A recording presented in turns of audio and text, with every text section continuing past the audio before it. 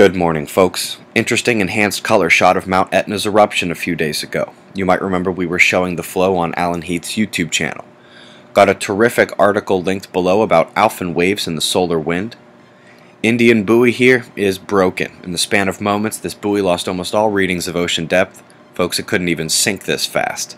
This graphic from NOAA shows the hot and cold anomaly for January was the 9th hottest on record. Cyclone Haruna has made landfall on southern Madagascar with winds over 100 miles per hour and a well-defined eye.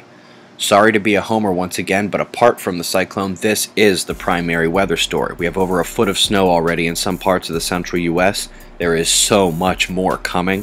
This thing started dropping tornadoes last night as the rain, lightning, and hail battered southern residents.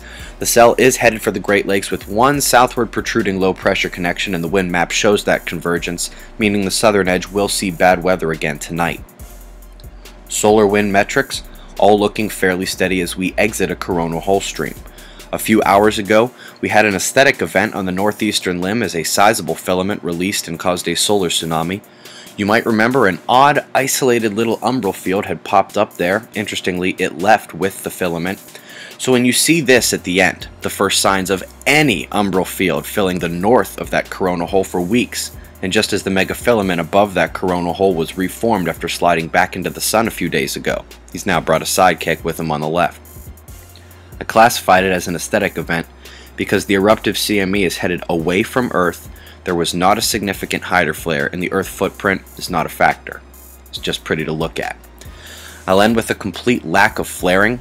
Many of you are surprised because your precious mainstream news channels were chatting about the sun yesterday, these monster sunspots that could pop a big one this weekend. Well, this is from 5 days ago, when the sunspots were born. As you can see, they were born on their way out the door. And as I said 2 days ago, these are probably no longer dangerous, no longer news. Today, that is definitely true as they crest the limb and head out of sight. I, and others like me, have noticed the media waits until a specific solar thread is waning to tell us about it. Cry wolf much? Stay tuned for a very short introduction video to the solar shutdown. And for you news media solar fearmongers, NASA and the NSO joined the party worrying about the solar shutdown not long ago, and now we're getting more confirmation almost every day that the next ice age may be on our doorstep.